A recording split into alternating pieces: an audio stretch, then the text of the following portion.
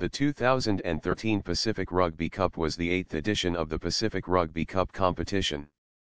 The tournament featured National A Rugby Union teams from Fiji, Samoa, and Tonga, as well as Japan and Argentina.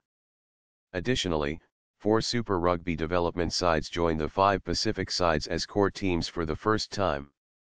These Australian teams had previously only been opposition sides for the core teams and were not in contention for the title. The teams were split into 2 pools and a single round-robin series was played in each pool, with the top team in each pool playing in the final for the PRC title.